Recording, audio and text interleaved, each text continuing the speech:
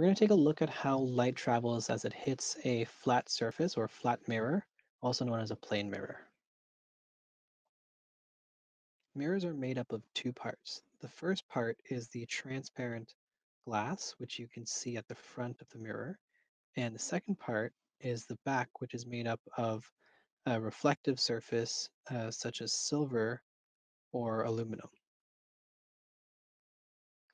In science, though, we will draw shorthand. So the way we denote our mirrors is with these hash marks at the back. So the regular flat side is the front of the mirror, and the part with the hash marks is the back of the mirror. To show you how light travels when it hits these flat or plane surfaces, we're going to redraw our mirror, and we're going to also draw a line called the normal. Normal is a line that intersects the mirror at 90 degrees, so it's perpendicular. The light then travels and hits the mirror where the normal and the mirror intersect. The light coming in is known as the incident ray, and the light that leaves the mirror, the reflection, is known as the reflected ray.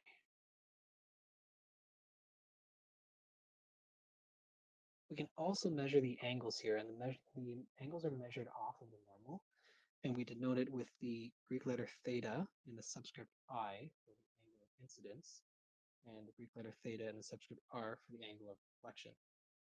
The angle of incidence is always equal to the angle of reflection. We can take these pictures and flip them 90 degrees as well, which is how you might see them drawn sometimes, and everything stays the same. We can see our incident ray and our um, reflected ray, and then we have our angle of incidence here, and our angle of reflection here. We're going to start with an easy example of predicting where you see an image in a plane mirror. So to start off, we're always going to draw our mirror, and you should be using your ruler to do that. We're going to denote the back with these hash marks, just like we showed you before. And in this case, because it's our first example, we're just going to draw an object, and in this case, it's just going to be a circle or a dot. What you want to do is you want to measure the distance between the object and the mirror, and we're going to go back that exact same amount of distance. So this first green line is equal in length to this green line. Another really important part is that they are 90 degrees to the surface, and that is where the object is going to appear behind the mirror. To show you how light is going to travel, we need to add a couple things. So we're going to start off again with the exact same mirror and object from before. But what we're going to do now is we're going to add an observer. So we will denote the observer by this eyeball right here. Our light is going to start at the object.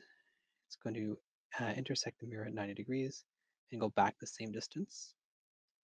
And we're going to go ahead and draw the object back here as well. The next step is to draw how the light moves. So we're going to start with our image, which is the object on the back right. We start with a dotted line, and as soon as we cross the plane of the mirror, that line becomes solid. We're then going to go to our original object and draw a line of light that intersects. We're going to draw arrowheads here showing the direction of light, and that is how the light travels from the object, hits the mirror, and reaches the eye. Let's do this again, but this time with a more difficult image. So let's redraw our mirror, and this time our image is going to be an arrow.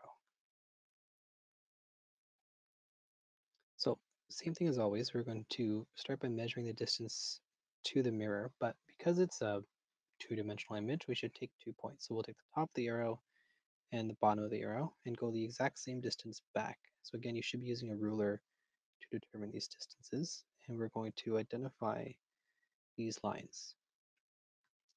Next, we can redraw our image back here. And that's it. So remember that these green lines are 90 degrees to the surface and are the same distance front and back. We can also determine how the light is going to travel from the object to the observer with these two-dimensional images. So we're going to draw the arrow again, determine the distance from the arrow to the mirror, measure that with a ruler. These are 90-degree angles.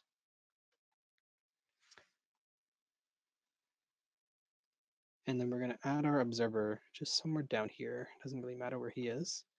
And we're going to start again by taking the image that we found, which is the image on the right, and we're going to start with a dotted line representing the light, then a solid line into the eyeball, and same with the bottom part of the image. We're then going to go back to our object, the original arrow, and we're going to draw a solid light where they intersect, the top with the top and the bottom with the bottom. That's how the light travels from the object, hits the mirror, and into the observer's eye. The last thing we need to know is that we need to characterize all of our images in relation to the objects that started. So we can talk about these 4 characteristics. The size, is it bigger, smaller, or the same?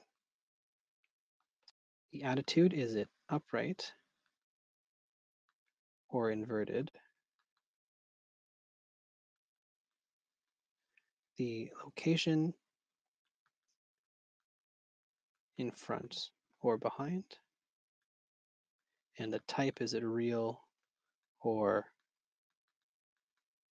virtual? So if you look back at our images that we just drew, for a flat mirror or a plane mirror, it's always going to have these characteristics. It's always going to be the same size. It's always going to be pointing the same direction as the object. It will always be located behind the mirror. And this is what's known as a virtual image, which we'll talk more about later. Thanks for watching. Make sure you like, get subscribed, leave a comment below, and check out our suggested videos. Make sure you hit the bell icon so you don't miss any future updates.